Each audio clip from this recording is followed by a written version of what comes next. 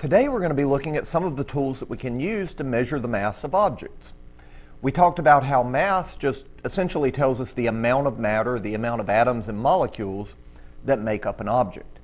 So I've got a couple different objects we'll be measuring today. I just picked up a couple parts I'd made on the 3D printer. I've got a 3D printed ball and I've got a saber-toothed cat skull. So these will give us some decent sized objects here that we can measure the mass of. And in order to measure these objects, we've got some different tools that we're going to be using. Again, I'm going to show you three different ways to use tools to measure the mass of objects. The first here is what's called a balance scale, and we'll show you how to use that. The second tool here in the center is our triple beam balance. And then our third is just a simple digital scale. So we'll be kind of comparing the strategies for measuring mass using all three of these different devices. And we'll talk about advantages and disadvantages of each. When we talk about measuring mass in grams, I also have just a small little metal piece here. Just very tiny, very lightweight, but this is a 1 gram weight. Again, we said that a gram is about the weight of a paper clip. So if that gives you any kind of idea of just how small a gram is, again, that's the unit of measure that we use in terms of scientific measurements, is grams, kilograms, which would be 1,000 grams, and so forth. So let's take a look at the different scales that we'll be using to do our mass measurements. The first tool that we're going to use for our mass measurement is what's called a balance scale. And the reason we call it a balance scale is because when the scale is balanced, the amount of mass on both sides are the same. One neat thing about the balance scale is we can use it to compare two objects. For example, I have the 3D printed ball and the 3D printed saber-tooth skull. If we want to see which of these objects has more mass, I can put one on each side of the scale.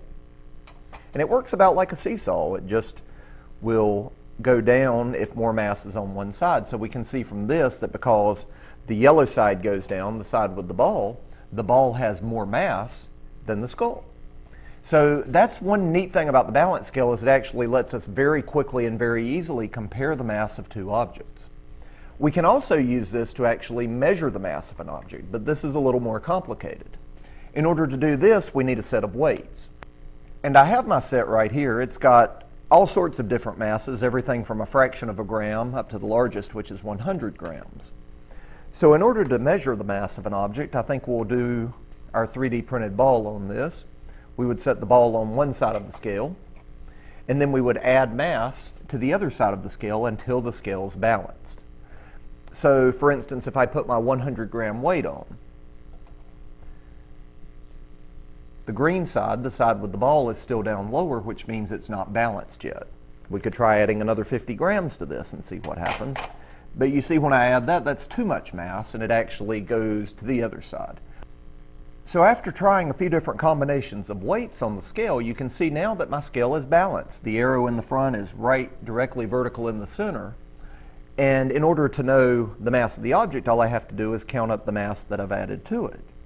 So right here, I've got my 100 gram weight, I've got my 2 gram weight, and that was enough to balance the scale, so we know that the mass of the ball is about 102 grams. That's how we use the balance scale to measure the mass of objects, as well as to use it to compare the mass of two different objects.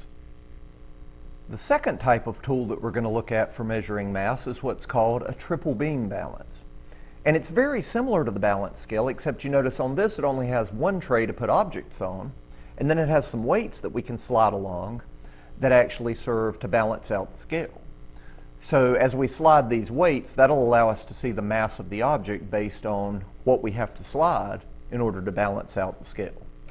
And just to show you how this works, we'll use the 3D printed skull for this. And I'm going to put that on the pan there, and you can see immediately the balance is up at the top now, saying that this side's heavier. So again, just like adding the weights to the balance scale, we want to slide the weights on here to try to get that center out to balance right in the center, letting us know the mass of the object.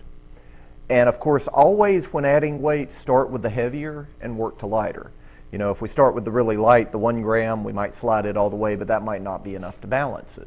So we're going to go ahead and start with 100 grams, and let's just see if that's enough or if that's too much. And when we slide our sliders on the triple beam balance, we want to go all the way so that this arrow is pointing at the number. But you can see when I put it on 100 grams, that's too much, because now the balance scale or the triple beam balance is off balance saying that this side is now heavier. So let's try a smaller amount. We can do 10 grams at a time and just slide it until it starts to go down, letting us know that we're getting close to our weight. Okay, so when we add 60 grams, that's enough to make it move a little, but not all the way. Let's try 70, but you can see that's too much. So we'll take it back to 60, and now we'll go to our smallest unit of single grams here. So each number on here only represents 1 gram of mass. So we can very carefully slide this to see what we have to get to in order to balance our scale. The last type of scale we're going to look at is what's called our digital scale. And this one in the science lab, when we're measuring out chemicals or just want to quickly find the mass of an object, is certainly the easiest. And as we look at it, it's got a little digital display you can see when we turn it on. And the key to using a digital scale is making sure before anything goes on it that the scale is zeroed, just like we would with the balance or the triple beam balance. And we also want to make sure that our unit on this scale is reading in grams. That's what the little G's for on there. So all we have to do is take our object, and we'll use this 3D printed butterfly here, place it on the scale, and it'll tell us the mass of the object. So by looking at our screen on here, we can see that the mass of the butterfly is 22.8 grams.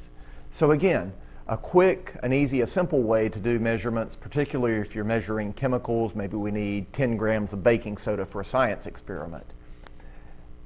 Always remember, before you put your thing on that you want to weigh, before you want to measure the mass, always make sure that it's zeroed. And that particularly comes into play when we're measuring chemicals. For instance, if I wanted to measure out 2 grams of salt, I can't just pour the salt on top of the plate on the scale. I would want to have something to put it in. So we have these little weighing boats here. I can add my weighing boat to the scale. But you notice that the weighing boat, even though it's very light, it has some mass. So we have what's called our tare button. If we push that, that zeroes the scale with whatever's on it at the time. And that's very important if I want to measure out exactly 2 grams of a chemical. I can zero my scale with my weighing boat on. Then I can add my chemical to the weighing boat, and it'll only add the new mass that's added from the salt that I'm putting in it. And we can add or remove a little bit of a chemical from our weighing boat until we have exactly the 2 grams of salt that we needed to do our lab with. So that's the use of the digital scale, and that's going to be very important in some of the science labs that we'll be doing this year. So today we've looked at 3 different tools that we can use in science class to do our mass measurements with. We've looked at the balance scale, we've looked at the triple beam balance, and we've looked at the digital scale. And after seeing how they're used and seeing what they can be used for, it's always important to know to choose the right tool for the job.